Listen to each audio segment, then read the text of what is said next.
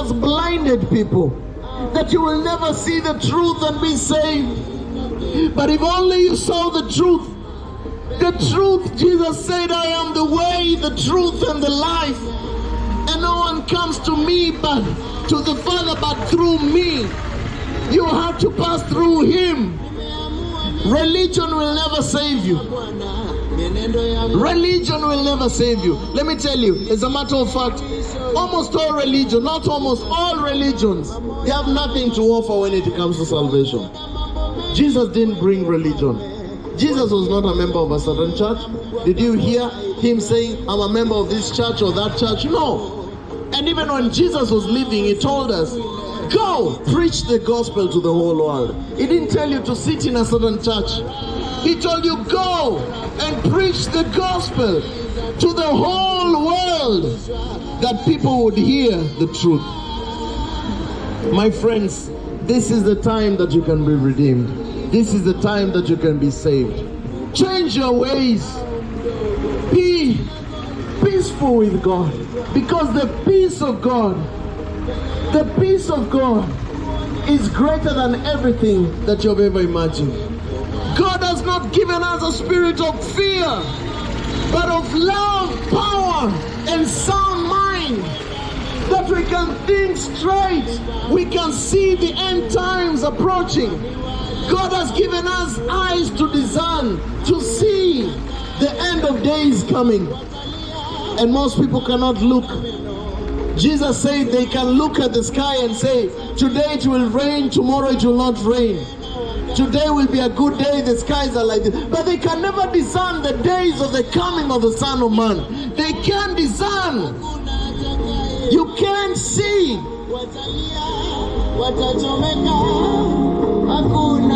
The Bible told us, the day of the Lord shall come as a snare to all of them who don't believe. He shall come like a snare. He shall come like a thief. Like a thief. But the Bible tells us, for us, it shall not be like that.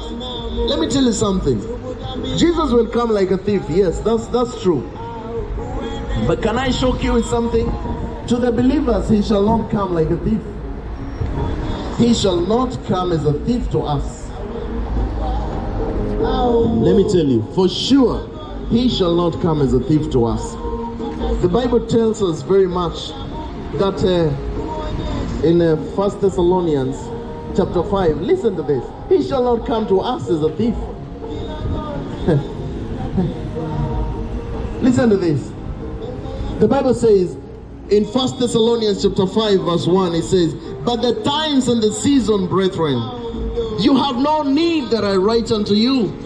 For yourselves know perfectly that the day of the Lord so comes as a thief in the night. For when they shall say peace and safety, then sudden destruction comes upon them, as travail upon a woman with child, and they shall not escape. They shall not escape. The day of the Lord shall come as a thief in the night. When they are saying peace and safety, oh, we are peaceful now. Everything is fine, it's going on well now. When people are saying it's peaceful now, you know, we have just finished this 3 years from 2019. We have just finished taking the abomination within ourselves. We already have it now. When they are saying now it's peaceful, we have already had this. I had my 2, my 3, my 4. You know what I'm talking about. You just had your abomination of desolation. My friends, you're doomed. For when you say peace and safety, now we can relax. Then sudden destruction comes upon them, as travail upon a woman with child, and they shall not escape. But then it gives us hope, those who are of the side of God, those who are believers. It tells us, the same book, 1 Thessalonians chapter 5 verse 4, it tells us, but you brethren, you believers, you are not in darkness, that day should overtake you as a thief. Because we can see, we can open our eyes and we see, we can see the signs. That day shall not come unto us as a thief in the night. For you are all children of light and the children of the day. We are not of the night nor of the darkness. Therefore, let us not sleep as do others, but let us watch and be sober. Are you watching, my friends? Are you watching? Are you watching the day of the Lord coming? Are you watching the end of days coming? Judgment of God is coming. God's judgment is coming. Are you watching? Are you aware, my friends, that this day is coming? Are you aware that the end of time is upon us? It is upon us. And that day shall come upon every person in the world like a snare. Nobody will be ready. But for those who are believers, they shall know, they shall see it, because we are not of darkness but we are of light. The Bible tells us here, therefore let us not sleep as do others, but let us watch and be sober. For they that sleep, sleep in the night, and they that be drunken are drunken in the night. But let us, who are of the day, be sober, putting on the breastplate of faith and love, and for a helmet the hope of salvation. We should be sober, watching upon the day of the Lord, because we know that day is upon us. That day is upon us. It's just a matter of time. You'll not even be able to open a Bible. It will not be any time. Jesus loves you. Jesus loves you. He cares for you. He died for you. And there's no other way, there's no other salvation but by Jesus Christ. He's the first and the last. And we know very well, the Bible tells us in verse 9, for God has not appointed us to wrath, but to obtain salvation by Jesus Christ. God has not appointed us for wrath, but to obtain salvation through Jesus Christ, who died for us, so that whether we wake or sleep, we should live together with Him. My friends, it's upon time that we give ourselves to Christ. He died for us. He knows us more than we know ourselves. He cares for us, and is calling us this day so that we could be able to be saved. If you don't want to be saved, the choice is yours. The choice is yours, my friends. You shall remember this voice calling you to be saved. But then at the end of the day, you loved yourself more. You loved your lifestyle. You loved your earthly things. You loved your lifestyles. You loved everything about yourself. You loved your flesh. But then you never believed. The day of the Lord is upon us, and all we need to do is believe. And if you believe, you shall be saved. The Bible says, believe in the Lord Jesus Christ and you shall be saved, you and your household. All you need to do is believe, my friends. And since I've talked about believing, all you need to do, you just need to understand 5 things. 1, to understand that you're a sinner and accept that you're a sinner.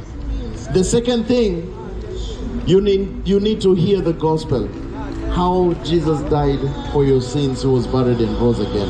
After you hear the gospel, the third thing is to understand the gospel. Why Jesus had to die? Because you could not save yourself. That's the reason. And your blood was corrupted. You could not atone for anything. And after you hear and you understand, all you need to do is believe.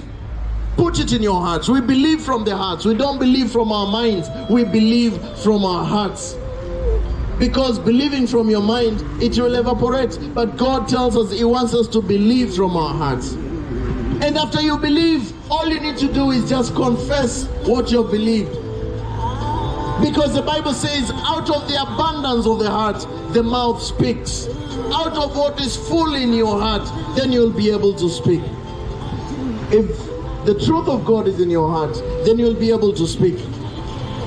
You'll be able to say, for sure, God, I know you died for my sins. I know for sure you died for my sins. You are buried and rose again. And I know and I believe, and you shall be saved. For those who are still pushing on religion and other things, let me tell you, the time is up. We don't have much time. All that we have is a few days to speak to you, because Jesus loves you. He cares for you more than you could ever imagine. Jesus loves you more than you could ever imagine. And that's why we are here, sent by the compassion of God to come and speak to you so that you could be able to be saved. You're going through a lot, but God has hope for you.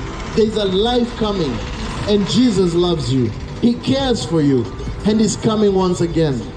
My friends, if you've heard that word and you've decided for sure, I just want to believe in this Jesus, all you need to do is agree and understand it from your heart and agree with yourself. I don't know you, you don't know me. I don't really care much to know your name or anything. If you want to say hi to me, fine, that's okay. But that's not why I'm here. I'm here to save your souls, to help you be able to know the truth and be able to be saved. So it's not about who is watching me or who is saying this or who is saying that or this pastor wants to know. No, I don't want to know you. I just want you to be known by God and you to know God.